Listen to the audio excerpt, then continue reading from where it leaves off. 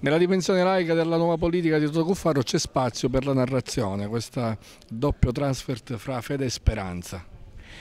Beh sì, fede e speranza sono quelli che mi hanno accompagnato durante tutta la mia vicenda di sofferenza e in questo libro, che è un romanzo tratto da una storia un po' vera, un po' romanzata, è una metafora di come un detenuto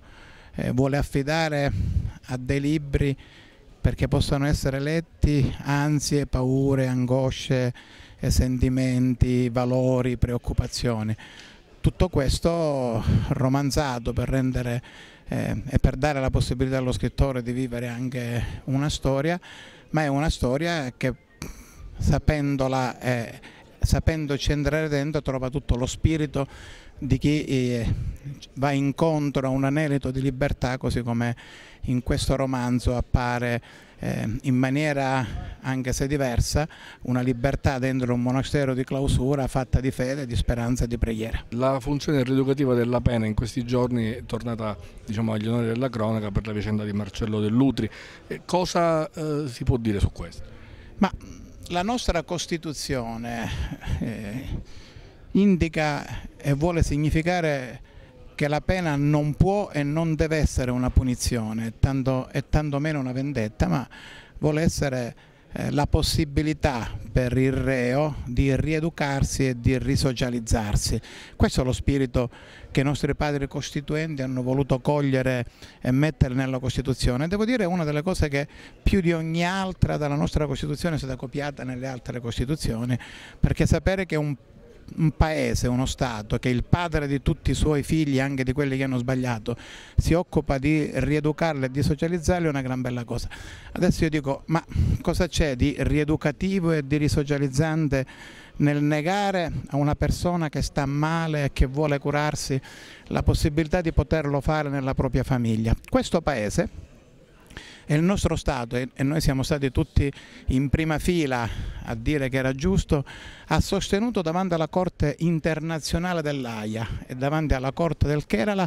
che il nostro Marò, che stava male, dovesse curarsi a casa, perché prima di ogni altra terapia c'è la famiglia, l'amore, che è quello che più di ogni altro dà la spinta alla guarigione. E noi siamo stati felici che la Corte internazionale dell'Aia la Corte del Kerala hanno accolto le nostre richieste e hanno mandato a casa i nostri marò. Ma se l'abbiamo fatto, se l'abbiamo chiesto, se l'abbiamo sostenuto nelle corti diverse da quelle italiane, perché poi questo non lo applichiamo in Italia quando dipende da noi? Siamo bravi a chiederlo e poi quando dipende da noi non lo facciamo? Io penso e credo che nella fiducia e la fiducia nella giustizia debba esserci sempre. Io ne ho una ostinata e forte, però credo che bisogna dare la possibilità a Marcello Dell'Utri come a tanti altri detenuti che sono nelle carceri italiane che io ho visto e con i quali ho vissuto, che non potevano curarsi e vivevano nelle celle con tumori, con linfome di Hodgkin, di potersi curare a casa nelle proprie famiglie. Non una particolarità per Dell'Utri, ma una scelta che questo paese, che è un paese di civiltà e di diritto, debba fare per tutti. Una battuta su questa partecipazione di Vittorio Sgarbi, non è un asse privilegiato, proprio un momento di simpatia